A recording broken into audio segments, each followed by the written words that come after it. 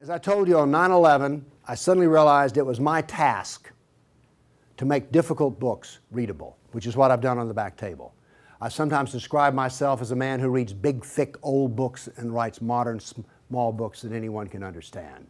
And actually, I rather enjoy it. I don't surf the web. People are disappointed when they run into me sometime and some other counter-jihadist, they go, "Have you seen my website?" No. I don't even go to my own website. I have very little interest in the web except for Craigslist and Yahoo Headlines and Drudge. That's it. So I like reading big, thick, old books. I really do. But I thought when I got my books written in which the Quran was easy to understand, here's Muhammad easy to understand, all these books on Sharia and everything were easy to understand, I thought, we win. No, we don't even have game. Because what I discovered was, other than a minority view, and trust me, you are so minor, everyone else's reaction to the knowledge, to the answer to question, what is the true nature of Islam, react in fear, hatred, and anger. When I try to explain to people something about Islam, they're terrified. So I thought people would run when I got my books published, and indeed they did run away from me. So I thought there was just one great question. What is the true nature of Islam? But I found there was a second question more important. Why are we afraid to know Islam? Now, remember I told you about stories? Here's the thing. My books are factual. They work here. But in dealing with human beings, if you're going to make a sale, any salesman will tell you this, the facts are secondary to the feelings. And where you get feelings is from stories, amongst other places. And I began to think about, why is everyone so afraid even though they don't know anything? Well, it turns out they do know little figments of stories about Islam that involve violence. And the knowledge that they were into the slave trade does not come as a shock, really. So, remember I told you that the house of Sufism was like a palace with a smell coming up from the basement? Everyone smelled that smell. They just don't want to talk about it. But it's somewhere deep in the back, almost primordial mind. So, the problem is we don't know the history of Islam. We don't know the answer to this question. This is the world of Islam. How did it happen? You can ask very intelligent people, and they will not be able to give you the answer to this question. How did North Africa go from being European and Christian to becoming Arab and Muslim? How did that happen? And is that an important question? How did the Middle East go from being Christian to Muslim? And is that an important question? I think it's an overwhelmingly important question. All right. Now, to understand how that Islamic world came about, we're going to have to go about and see how Islam entered our world. Now, to do that, Islam entered the world of the Byzantine Empire. We know that in the Sirah, Muhammad's life, his last days were spent killing Christians and subjugating them. After he died, that process continued. So, let's describe the world that Islam invaded. Now, we're told that the Roman Empire collapsed when the German barbarians invaded Rome. Y'all heard that story? Well, that's false. That is not true. It is wrong. What happened was, after the German barbarian tribes invaded Rome, they set up their own version of the Roman Empire. They retained classical culture. They spoke Roman. They hired Roman philosophers and Roman attorneys to teach their children and to run their schools. They came into the Roman Empire not to destroy the empire, but just to get the goods for themselves. The eastern part of the empire, so-called Byzantine Empire, is over here. Now, this is after the German invasion. The important point is this: there was still a classical empire. It's not collapsed. Then, after the fall of Rome, the Byzantines gradually exerted their political influence till now this was the new form of the Roman Empire. This is the Byzantine Empire, and it is about to be invaded. This is the classical world that Islam invaded. Notice that the classical world is still up and running. It's critical to remember that.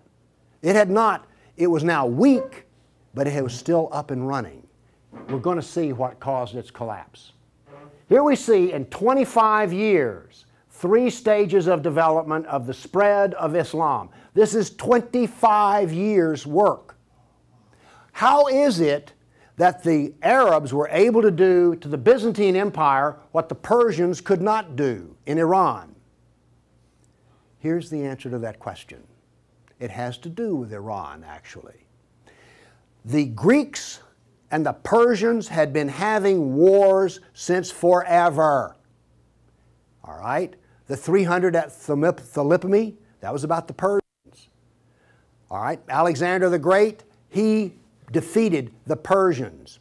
The Persians kept hammering on the Romans and then the Byzantines, and 25 years before Islam invaded, there was one massive last series of battles that left Persia weak and the Byzantine Empire very weak. Then comes along the Black Plague. 1 person in 3 dies.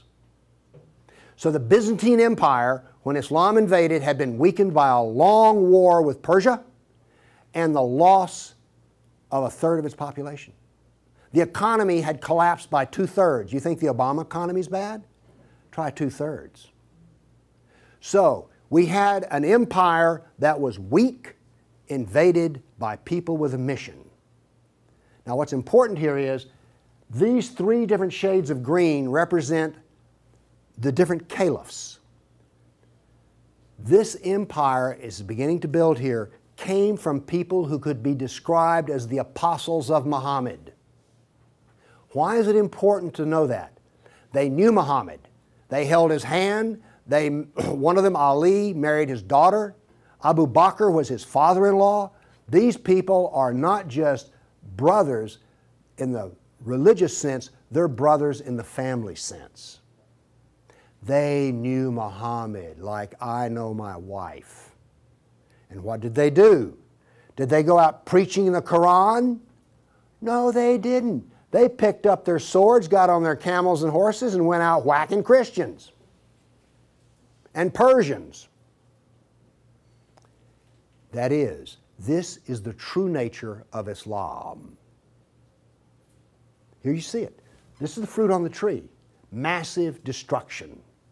Now notice something else that's happened here.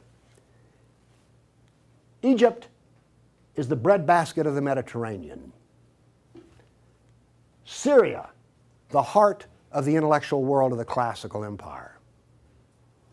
In 25 years, the classical civilization lost its ability to feed itself and lost its biggest brain trust. This destroys classical Christianity. Christianity that we have today is a bloody stump of the original Christianity. Why? This destroyed the heart of it, transformed it. The first stage of the annihilation of classical empire, gone. The heart of it's gone. Okay. A century later, notice over here in Spain, 750 AD, Spain is already Muslim. This is rapid fire conquest. This is going to become very important because this happened as it were in the life of a nation overnight.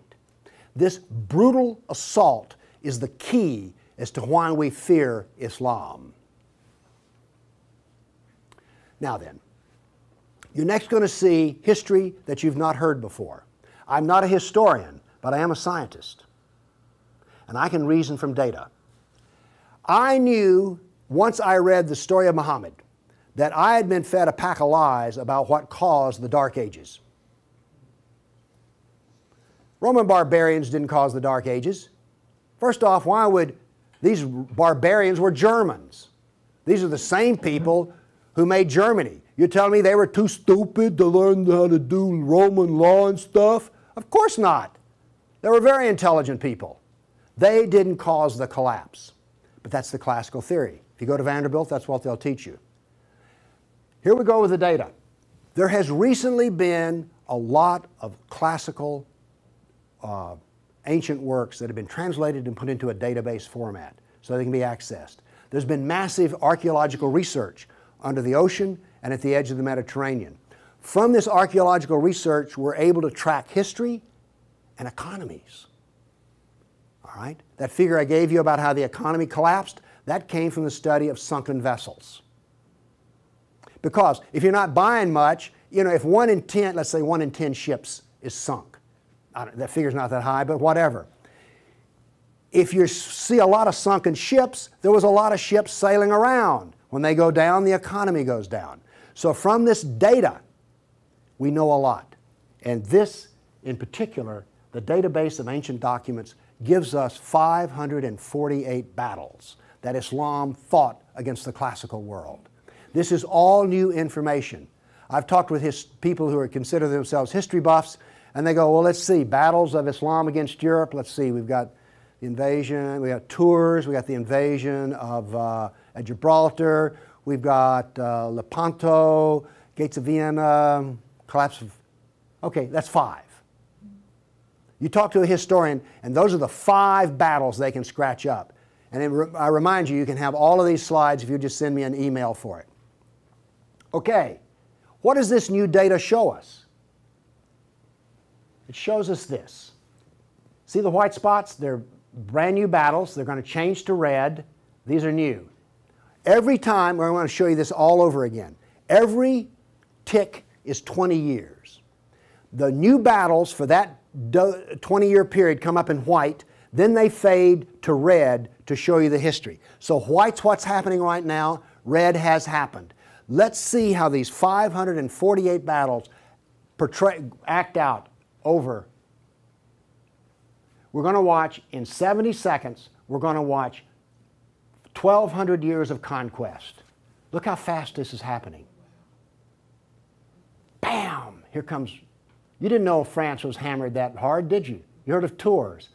Watch what's happening in Spain, in the islands. Now, many of these raids or battles, if they're at the coastline, are slave raids.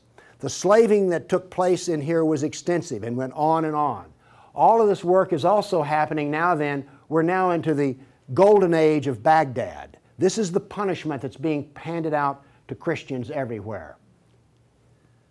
In Spain, after one battle, there were knights' heads were cut off and they made a pile so high that a man on horseback couldn't see over them. All of the European civilization in North Africa is now gone. I have a question.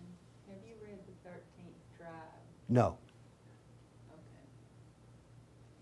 Now, pretty soon, and by the way, there will be a period of time, and you can see the clock running up here, there will be a brief blip of 5 battles that occur in North Africa, the Barbary Pirate Wars. We're on there. Okay? Now then, Byzantium has fallen. Now then, Eastern Europe is being hammered. Notice that it is relentless. It doesn't stop. This is the history that you're never told about. This is the history that explains how all of this came about. Now then, they're getting slower because Islam is becoming weaker.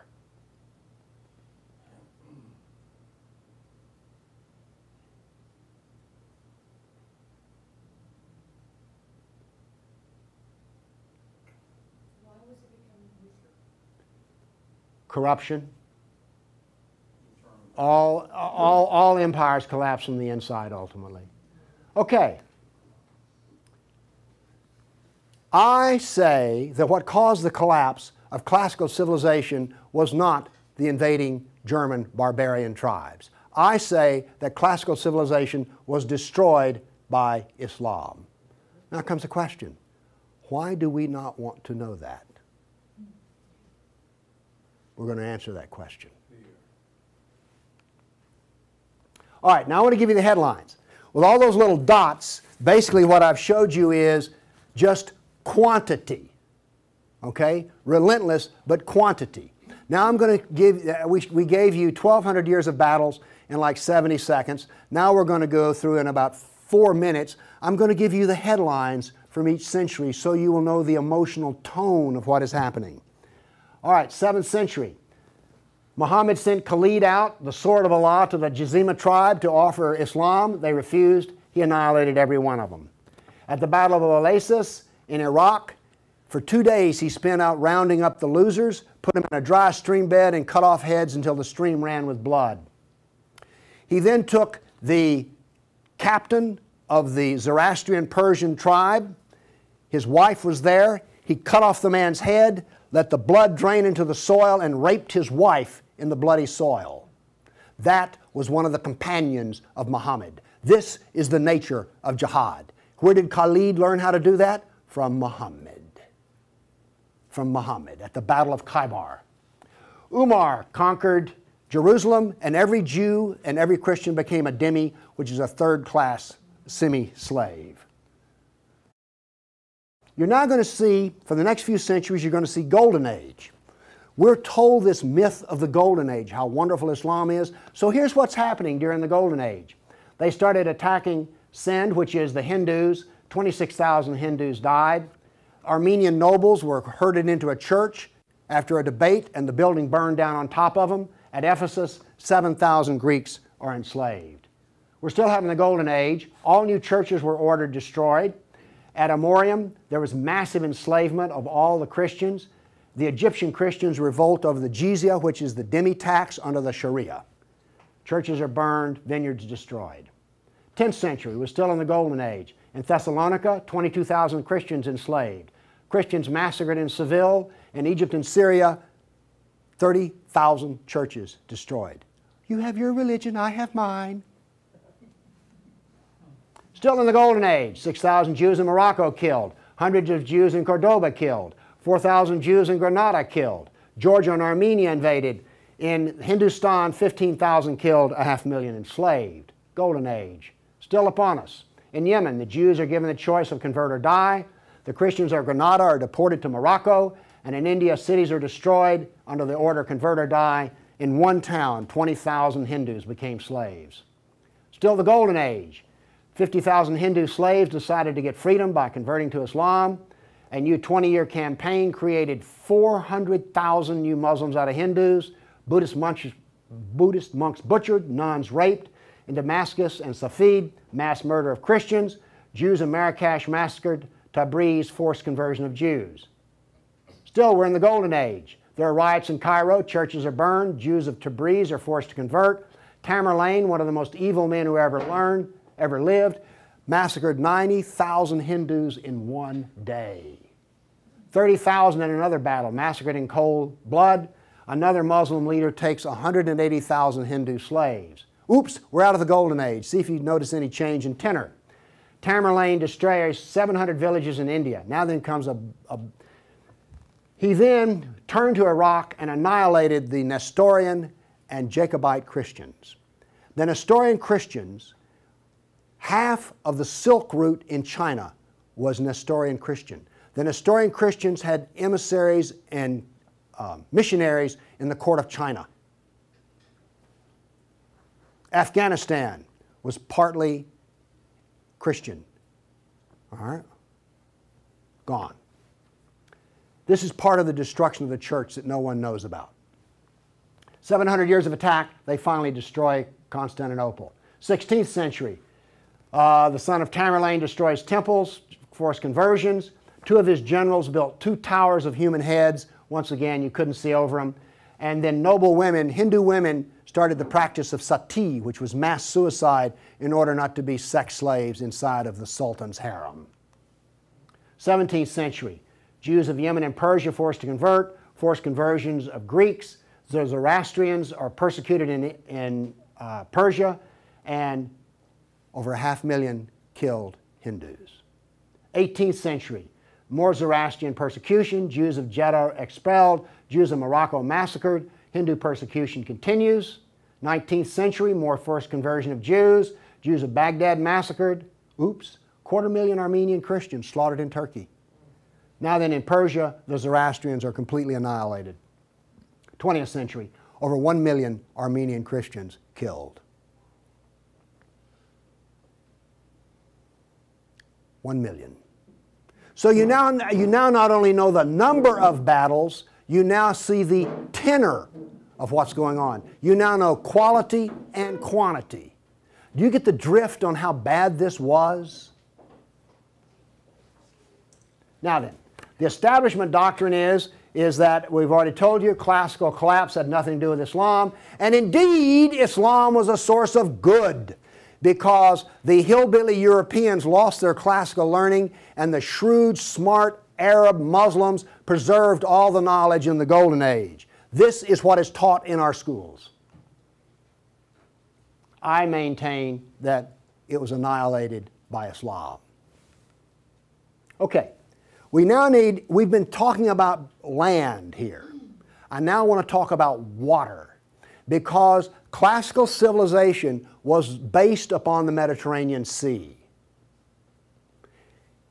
Egypt was part of the Mediterranean world. It was not part of the African world, okay?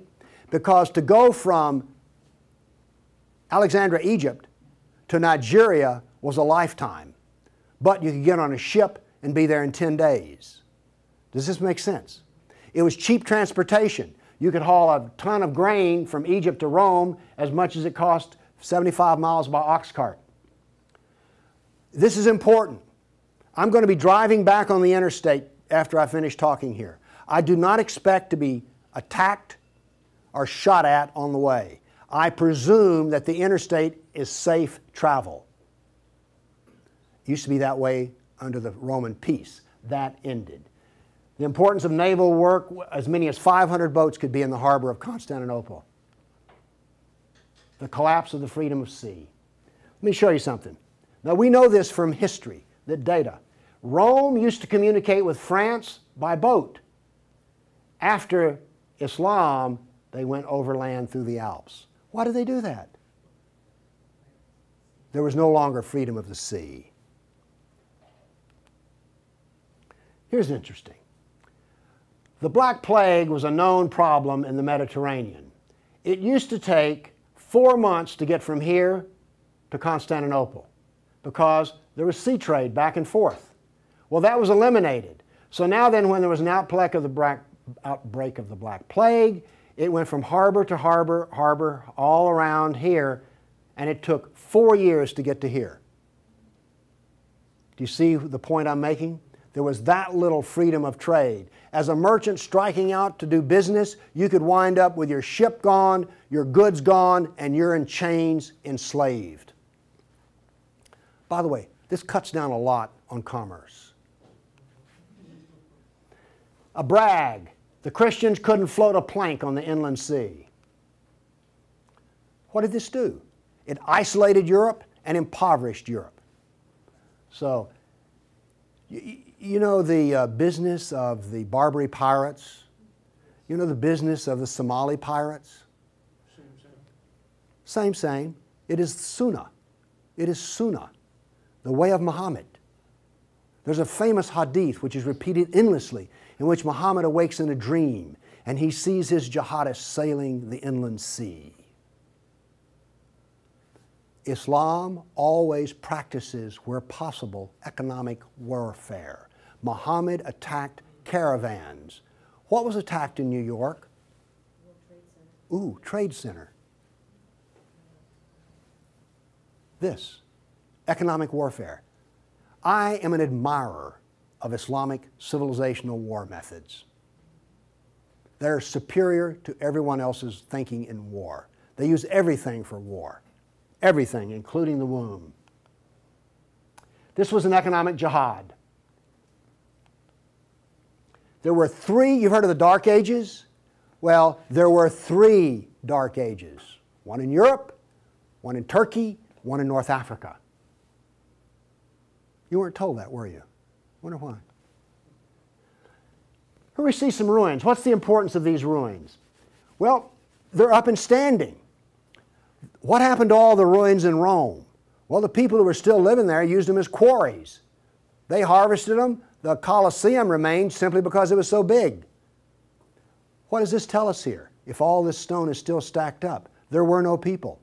The invasion of North Africa was so brutal and so fast that it actually left in the harbor a layer of silt. Here's how that happened. North Africa used to be farmland, irrigated farmland. The Romans, clever men that they were, put along the roads in North Africa olive trees for shade and for keeping the road fixed for free. Because what would happen is you would bid on buying a lease on a stretch of Roman road in North Africa.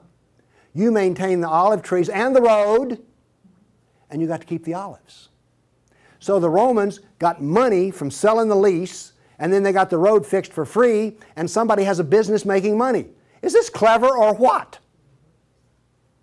That all ended because the invading Arabs were not farmers, they were herdsmen. The people there were Christian, and so therefore, when the average Arab family would own 50 goats. They put their goats out into the fields of Christians, and the Christians as dhimmis had no right to protest. Between death and the erosion of the crops, this produced a layer of silt in the harbors. So that's how brutal, hard, and fast came about this collapse of economy in North Africa. What was left for a European economy? Furs, lumber, swords, and slaves. We're now really getting to one of the points where we don't want to know this history. Anybody here all real proud about how some of your ancestors were taken off a coast in Italy and then put into a harem in North Africa?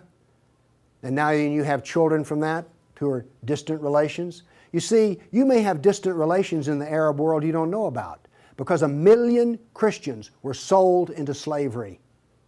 And by the way, the Venetians helped to do that. And another embarrassing piece of news is this. The Jews were very big in the trans-Mediterranean slave trade. Nobody comes out of this looking good. No one looks good. Are you also beginning to see, like, I don't think I want to know any more about this history at all? Okay? Are you catching on here? All right. Now, the other thing we're told that's so bad about Christianity and so pitiful about those poor Muslims are the Crusades. Who's ever heard this? Well, the Crusades, oh, that's so embarrassing. Gosh, you know, we got out of Europe, we went over there and invaded the Arab lands, and then we killed them and hurt them, and like, oh, I've heard preachers wallow in pity about how drastically bad the Crusades were. All right, first off, Islam, remember, destroyed 30,000 churches. The Jews and Christians were dhimmis. There was infinite number of brutality against Christians. Christians were fleeing the Middle East, and the Byzantine Emperor appealed to the Pope, help us, please. Now this was a big thing to do because the Byzantine Emperor and the Pope did not get along at all. But these were desperate people. And what did the Pope look out and see? This is the world that he saw in 1100, the time of the First Crusade. Well, let's see, this much of Spain is Muslim, and we're getting our behind kicked on a regular basis. Oh, well, this Christianity's gone. Oops, this Christianity's gone. And look at all the battles in the non-Christian, in the areas that are still Christian. Do you see the geopolitical problem that the Pope was facing here? This was not just some, you know, we'll saddle up, get on our horses, and go steal from them Arabs, which is what you're told. This is the political picture. But now then, let's do this. Let's look at a battle map for the Crusades. Let's be fair. I showed you the jihad map. Now here comes the Crusade battle map.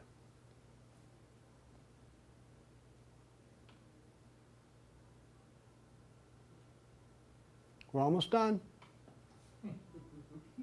That's it. Now we're told that the Crusades are the moral equivalent of jihad. And therefore we need to be ashamed and whine and cry. All right.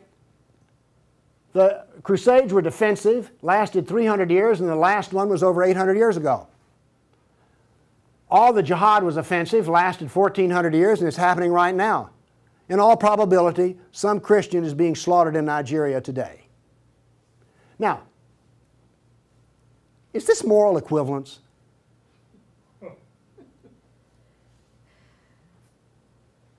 Why won't they teach this in a church school?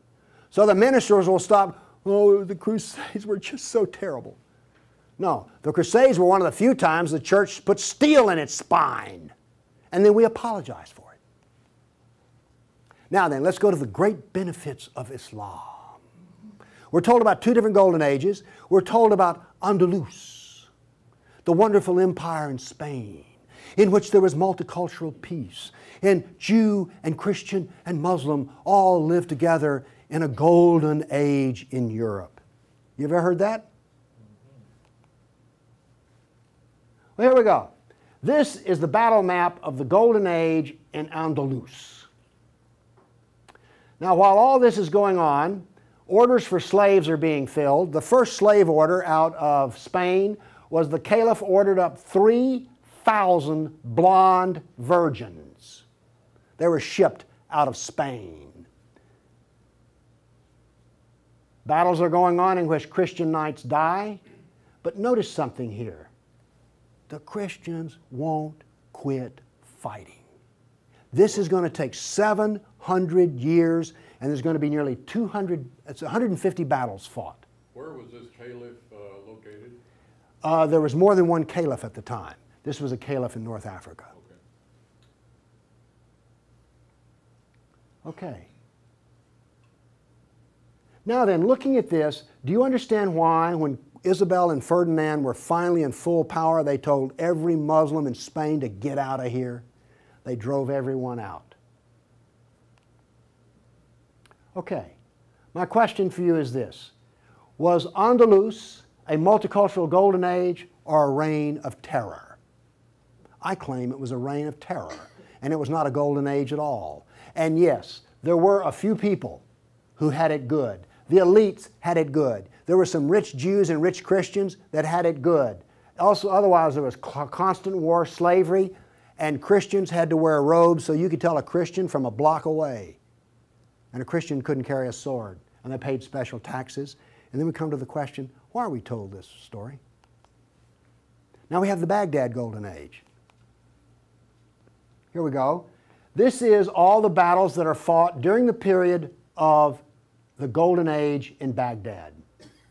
Now, not only are they as busy as they can be killing Christians, but they're also busy establishing the Sharia doctrine.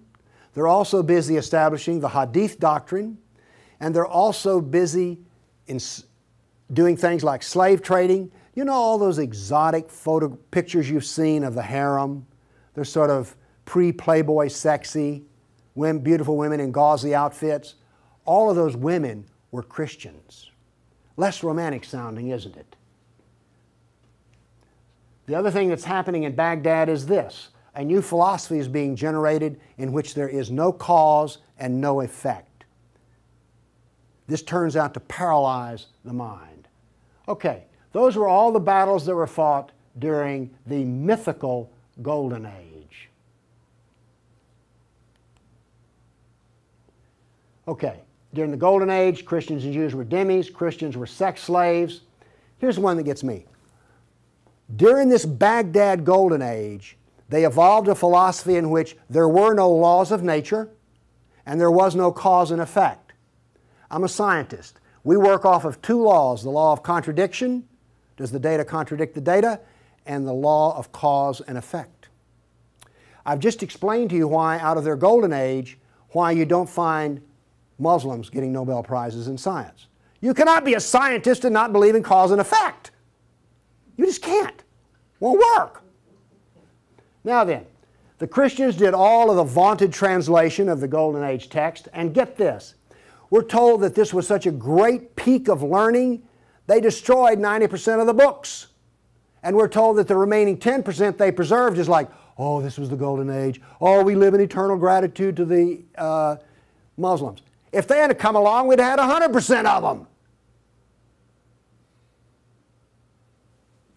Presented with a library in India, the largest library in the world was a Buddhist library in Nalanda. They came to him and reported the existence after they had conquered, and they said, "What shall we do with the library?" The order from the general was this: if it contains any information that is in the Quran, we already have it, burn it. And if it contains any information that is not in the Quran, it is false, burn it. The same was done with most all of the libraries. And why are we told this was some wonderful golden age that preserved knowledge for us? Ottoman Empire, 1683. The reason I have this up here, Islam in Europe. That's the world today. I've now explained to you how this world came about. It came about through relentless, brutal persecution of everyone who was not a Muslim. Now then, let's change to modern times. All of that work stops in 1922. This works off a database of 19,000 jihad attacks since 9/11. There are things like this. I know the date, the country, the city, how many are killed, how many injured, and a description. Now, when you present a guy like me with 19,000 pieces of data, I start asking questions. How do we make this make sense? So let's make it make sense. By the way, you did hear all about these 19,000 attacks in the Tennessean and the local newspaper, didn't you? You did hear about this. It was on the nightly news. We heard about Fort Hood. Oh, the workplace incident. Oh yeah, I got that. All right. Anyway, moving along here. This, by the way, is where all these took place. I just think that's interesting. And you'll notice something. This is the Islamic world, and it all centers around it. But notice how much is happening in Europe. Okay. I take the data and I parse it and I divide it. I use Islamic doctrine to analyze this data. What does Islam insist on? Well, in my first lecture, I told you they're fixated on the kafir, right? So I use the kafir to analyze this data from an Islamic standpoint. See, I'm the ultimate multiculturalist. No, really. I'm the only person you've ever met who analyzes Islam on the basis of Islam. Here we go. Here we have, in the last 10 years, the total number of attacks. In the green, we have Muslim on Muslim violence. You mean a Muslim will kill a Muslim? Really? They're doing it in Syria as we speak, right? Remember Iran, Iraq? Okay. Then we have the only one I care about. I mean, my motto here is sell weapons and intelligence to the loser. I'm very serious. You think I'm joking. I know. Okay, here's our story right here. Stays pretty level. That's interesting. By the way, there's hardly a day in which there's not a jihad attack. Modern jihad is relentless, just like classical. Oh, by the way, one of the things this curve proves right here, Islam is bad for Kafirs, Islam is bad for Muslims. Islam is bad for Muslim and non-Muslim. That's what this data shows us. You want to argue with that? Okay, modern jihad is relentless. But what did we see in the other battle map? It was relentless. There are two types of jihad, against the kafir and against Muslim. You see, every time they kill a Muslim, the reason in Syria they're killing other Muslims, they're not real Muslims. Okay? Now then, we've introduced, however, a new phenomena. The mom and pop non-state jihadi shop. Okay? All of those battles up to 1922 were out of the caliph. Okay? We now have non-state jihad. That is all that is different. Okay, jihad attacks per year. I just chose the top 4 nations. But this doesn't really give us what we want because Israel's teeny weeny and India's great big, so let's do this on per capita. Now then, Israel, I bet you were surprised about Thailand. You didn't know that Thailand was getting whacked on a regular basis, did you? And look, here's a Christian nation, the Philippines, ranks number 3. And then India was Hindu. Oops, wait a minute. Do you know what I just told you? Jihad is against the Jew, the Buddhist, the Christian, and the Hindu. This is the data. Now you go to these dialogues, these multicultural smoozes they have, where the preacher and the rabbi and the imam show up. The preacher and the rabbi show up to tie, the Muslim shows up to win. And then what does the Muslim tell them? Oh, the Christians and the Jews, they're people of the book. Oh, we're brothers in the religion of Abraham with the Christian and the Jew. You know, we're practically the same. We're brothers in Abraham. How's that stuff work out? Well, here's one of your people of the book. Here's another people of the book.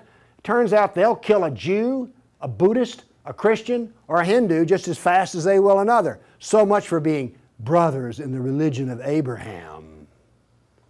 The data does not support the theory. Therefore, the theory is wrong. There is no brotherhood of Abraham except in the minds of people who occupy pulpits. The jihad is against the Jew, the Buddhist, the Christian, the Hindu, and the secularists, by the way. The secularists are the worst of all. Well, maybe worse than the Hindu. It gets hard to know, you know, I mean, really. It's against all kafirs. That's who the jihad is against. The religion of peace. Here we go. 548 battles, 19,000 jihad attacks. In 12 decades, in 1,400 years that are jihad-free. Therefore, Islam is 91% violence and 9% peace. So George Bush was 9% right when he declared religion of peace. Constant violence is why? There's a doctrine. The doctrine of jihad is found in the Sirah, the Quran, and the Hadith. We've already been over this. They don't like kafirs. We have a whole doctrine of jihad within the text. Islam was only successful through jihad. Therefore, we have a doctrine which produces jihad, and it produces this effect of the collapse of civilizations. Here you go. Tears of jihad. 270 million dead over 1,400 years. Read them and weep. Read them and weep. The doctrine drives history. History shows the true nature of political Islam. Political Islam is the enemy of all Kafir nations. There's an intellectual history. In 1,400 years, I've read a lot of old documents. They never talk about the Muslim. They talk about the Arab, the Turk, the Moor, Al-Qaeda, Asian, and it's always been by specialists. And today, all the established specialists are apologists for Islam. Why was the Quran code not cracked recently? How come we don't teach Muhammad? And why is the Golden Age propaganda taught? Why do we remain ignorant and keep suffering? I maintain there's a reason for this.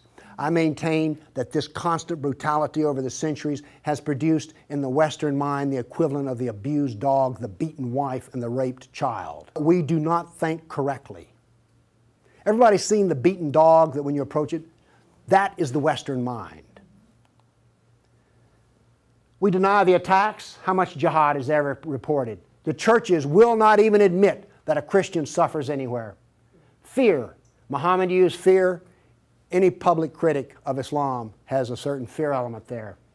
Guilt. Oh, we haven't treated Islam right. If we treated him better, everything would be good. We don't teach the history. We humiliated. Who here is going to go home and brag about how your ancestors were slaves, how your history was annihilated, and that all we teach is the lie of the Golden Age? Have you not noticed since 9/11 how bitter and angry politics has gotten? The reason is we're not allowed to get angry at the enemy, so we get cranky with each other. We're powerless. Anybody want to debate about this? The abuser. Muslims will not admit they sold a single slave or ever killed a person. They're arrogant and self-confident. Islam is perfect. Word Islam means submit. They expect submission out of us, and they get it. Islam is the victim. After 9/11, I heard this. The real victims of 9/11 were the Muslims. You've heard that anywhere? After 1,400 years of jihad, brutality, enslavement, theft, deception, rape, annihilation, and insults, the Kafir mind has become identical to that of an abused victim. Our only solution is to face our history and welcome it and embrace it. This is exactly the way we will heal our nation, is the way we heal a person who's been brutalized. You have to go back to the original event. And this is why we are afraid. Thank you.